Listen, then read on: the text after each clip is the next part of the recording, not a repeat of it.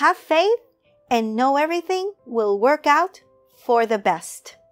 Hello, thank you for tuning in to Heart to Heart. My name is Elaine Enriquez, and it's always a joy to spend this time with you.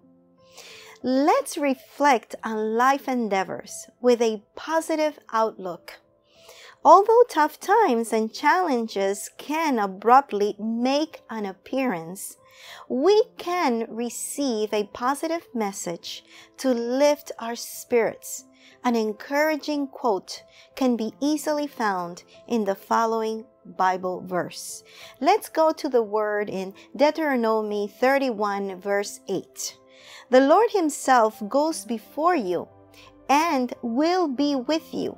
He will never leave you nor forsake you.